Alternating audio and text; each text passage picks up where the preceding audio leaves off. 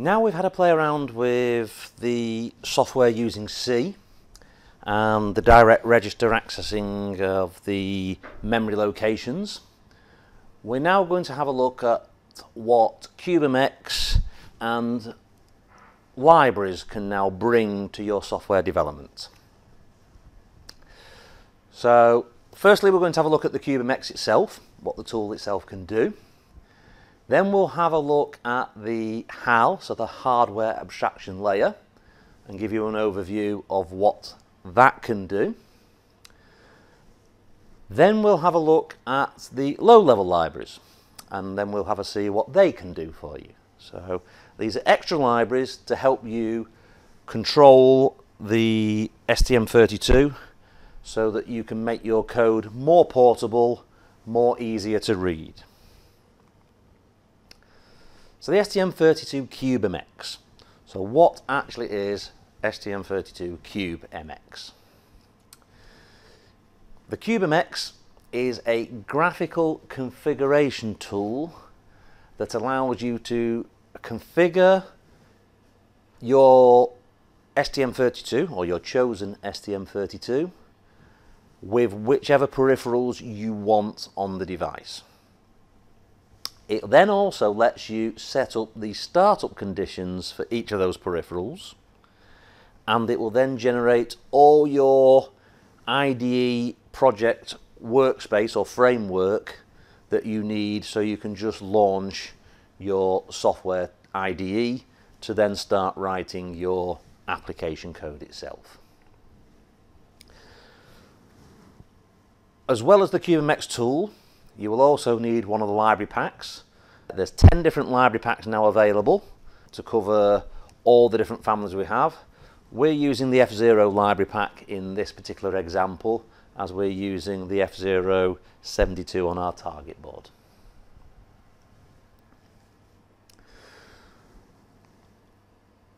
So what do you see when you run the CubeMX? So there are 4 main tabs available to you inside the CubeMX tool. The first tab is the pinout wizard. So this is where you assign your chosen peripherals to the physical pins. So this is how you assign and help you with your hardware layout.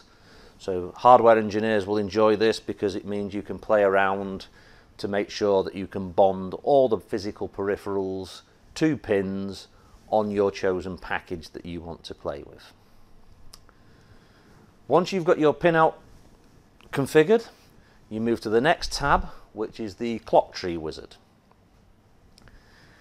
This is where you go and assign the different clock frequencies to your chosen peripherals and to the core. So this is where you can assign the different values to the PLLs to give you your maximum speed if you want to run at maximum speed, or some intermediate speed to save power. This is where you assign which clock source you want to use for your Cortex core, and also where you assign which clock you want to connect to various periphery that can then wake the device up from sleep modes and stop modes. They don't all have to be the same clock source. You can have multiple clock sources connected to different peripherals. So we have 4 different clock sources available, 2 internal, 2 external usually, and you can assign which ones you want for each peripheral depending on what type of power consumption you need in your whole application. Once you've configured your clocks, then you'll move over to the third tab, which is the peripherals and middleware wizard. This is where you can add peripherals that don't have any physical pins, like the watchdog, CRC as an example, and this is where you can also add some of the middlewares, so like USB libraries, FreeRTOS as an example. Once you've added those peripherals, you can then click on each of these peripherals that you've either added in the pinout wizard or from the peripherals and middleware wizard, and then you can give them startup conditions. So in the case of my screen there, I think is a USART, and you can set the baud rate, the word length, parity bits, stop bits, etc., etc. Those first 3 tabs are what you need then to generate your project. I'll come to tab 4 in a second. When you generate your project, it'll then go and look for these library packs, so the F0 library pack, and it will then pull out all the drivers and libraries for the peripherals that you've selected, and then it'll generate your code and your template for your chosen IDE. So those first 3 tabs are what are needed to generate your code. Tab number 4, the power consumption wizard. This is an extra benefit for those of you who want to analyze your current consumption, specifically if you're running from a battery. So in the power consumption widget, you will define a battery source, and then you will build up a power profile. So you will decide if you're in run mode, sleep mode and stop mode, which peripherals are going to be running in those particular modes, what voltage you're going to be running the device at, what clock speed you're running the device at. There's even a window to add additional current consumptions for some of your periphery components on your target board. And then eventually, once you've built up your power profile of run modes, sleep modes, stop modes, it'll then give you an average current consumption and an expected lifetime of the battery that you have chosen. If the battery is not included in the list, then there is a way to edit a custom battery so that you can add your own custom battery to that list. And that will help you build up an understanding of what type of battery you need, or do I need to get more, drop into low power modes more frequently. The parameters used for this power consumption wizard are from the datasheet. So it saves you a lot of time rather than reading through the datasheet trying to find all these different values for run mode, sleep mode, stop mode, etc.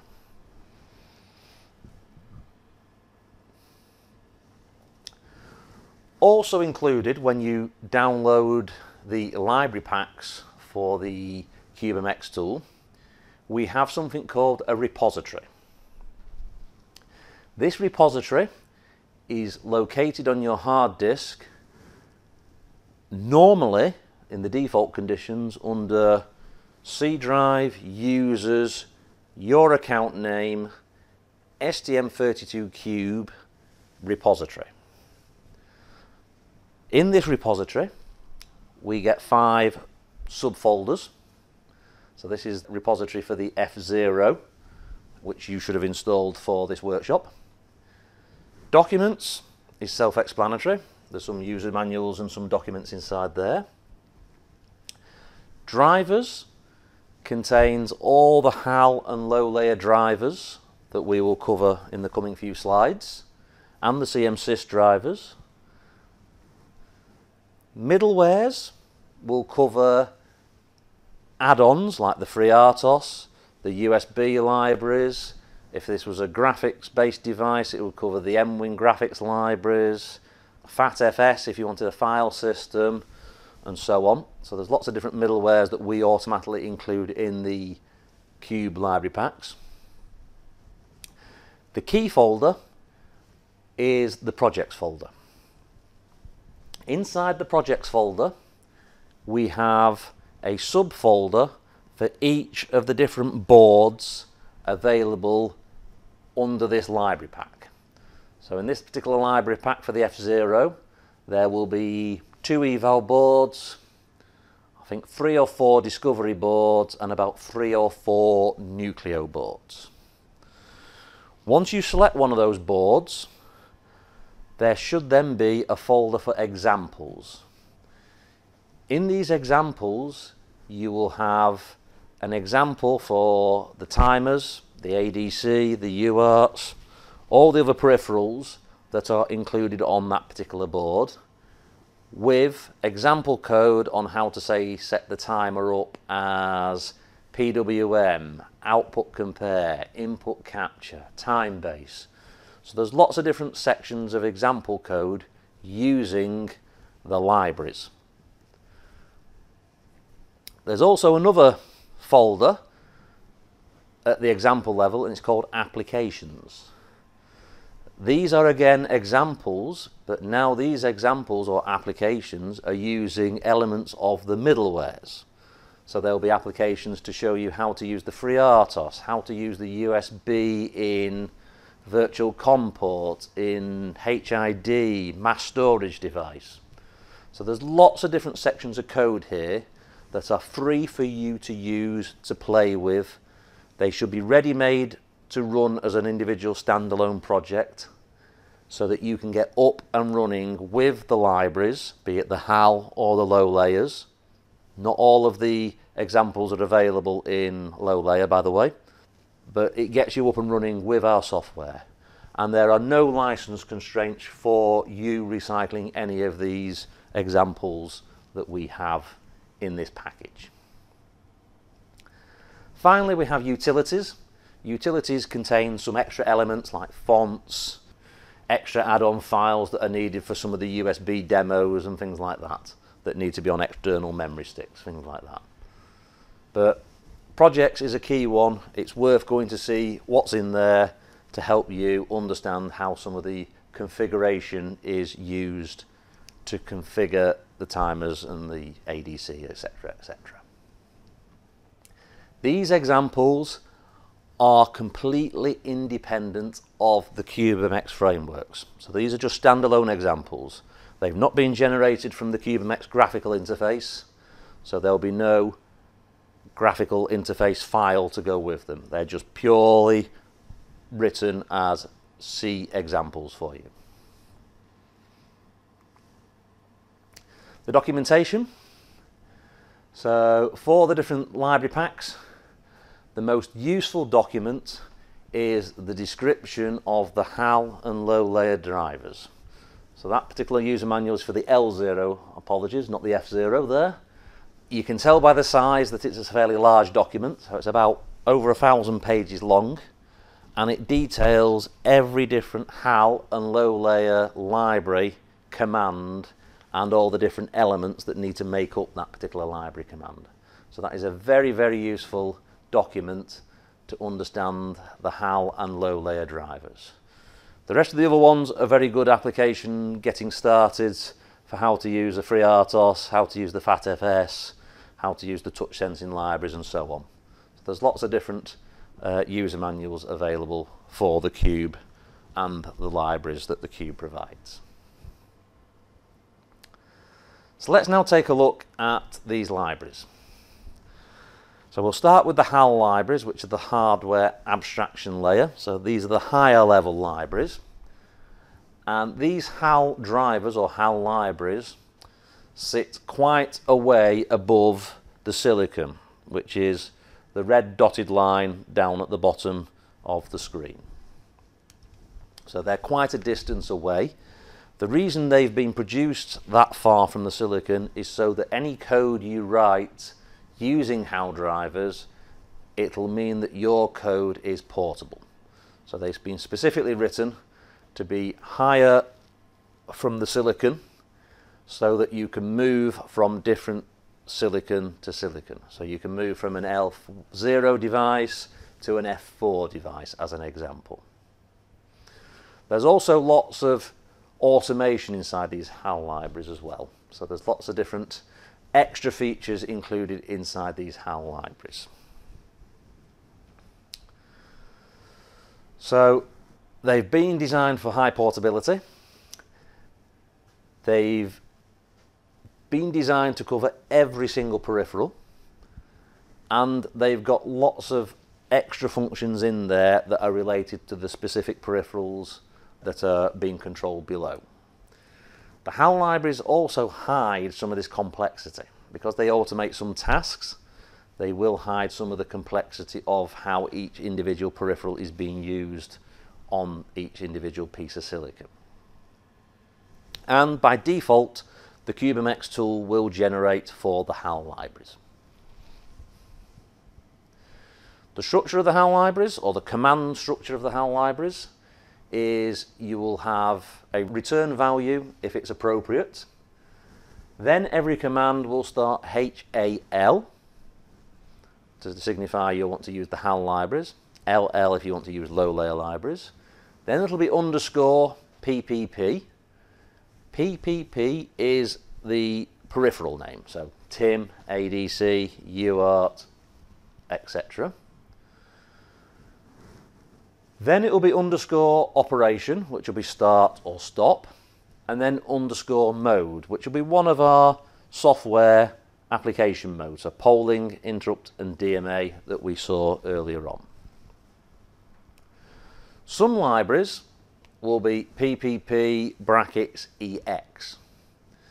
EX means that is an extended function which is unique to that particular family.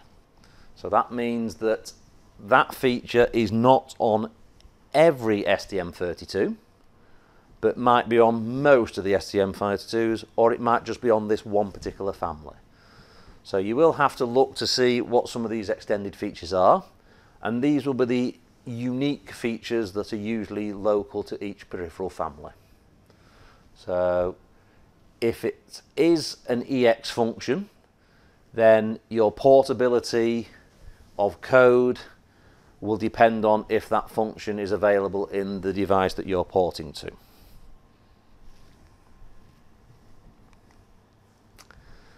The low layer libraries sit a lot closer to the silicon. So you can see they come all the way down to this dotted red line at the bottom, which means they are more local to the silicon itself. In the unitary functions, you have got atomic register access, so you can do exactly the same as what you did in the previous hands-on, where you can write direct to each individual registers. They also provide a lower memory footprint because they're a lot closer to the silicon itself. They're not designed to be portable. They are a lot smaller in physical size. So we have two functions of the low layer libraries. We have the initialization functions, which contain an additional C file, which is optional. You don't have to use this initialization function. Or you can use the unitary functions, which are the equivalent of using the direct register access or atomic operations. So you have the option with the low layer libraries which of the two features you actually use, depending on what you want to do, if you want to make your code portable or if you want to make it as small and compact as possible. Even with the unitary functions, you have three different options available to you. You can have the really low level, which is the basic registers for read and write. You can use the mid-level, where you've got more the atomic operations, where the descriptions are a bit more meaningful. Or you can go for the highest level, where you can actually read each line of code and have a rough idea of what is going on inside that particular line of code. All of these options are covered by .h's. So there's no extra C files being added to your code, which is why it's the most compact memory format. It's down to now your personal coding preferences of how you want to write code. If you want to keep it small and short and brief and write your own comments, then you can use low level. If you get into the methodology of using the high levels, then it means you don't have to write as many comments yourself. So you can actually see what's going on within the code itself. If you choose to use the initialization functions, which is what the CubeMX tool does when you select low layer libraries, then all you gain is an extra C structure. So it's not a great deal of code. It's just this one extra C structure which is there for your initialization. So this is what the CubeMX tool does when you configure each of those peripherals with the baud rate, start bit, stop bit, etc. In the case of our screenshot here, it's the configuration of GPIO pins. And that is the only extra bit of C code that's added to your project. So there's not much added to the size of your project by using the initialized functions of the low layer drivers. The structure of the commands is exactly the same format as the HAL. So you have a return value if there is one. Then rather than HAL, you've now got LL. Then you've got your PPP. There's no extended functions because low-layer libraries are targeting this device family only.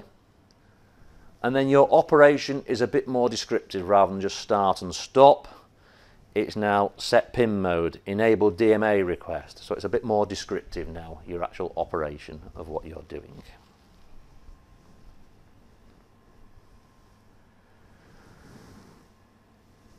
The low-layer libraries and the HAL libraries can be mixed. So you can select certain peripherals to be on HAL, certain peripherals to be on low-layer. So you have that flexibility within the project. Not every peripheral is supported by the low layers. So there are certain peripherals, things like USB, Ethernet, that are not supported by the low layer because normally you've got a big software stack that sits beyond it, so you don't get the benefits of being a low layer driver. So it makes no difference. We do say low layer drivers are intended for expert mode. That is questionable because it depends on what type of background you've come from, what type of software knowledge you have. You might want to read the datasheet from cover to cover, read the reference manual from cover to cover before you start playing with a device because that's how you've had to do it in 8-bit world. We say expert mode here because the HAL drivers are written so that you don't need to know all the ins and outs of the peripherals. You just send the commands in. The HAL libraries will manage the complexity of each individual peripheral. The low-layer drivers do not have that luxury. You have to know all the ins and outs of each peripheral before you can use them. So it depends on what you've done in the past and how you approach the specific project that you're using the low-layer libraries for. And as I've highlighted, HAL drivers are completely the opposite to low layer.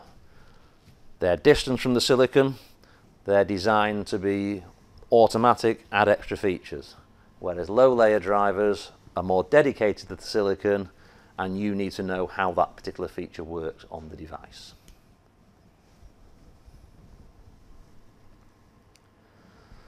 So, summarize. Portability. HAL was designed for portability. Low-layer libraries were not. Memory optimization is the other way around.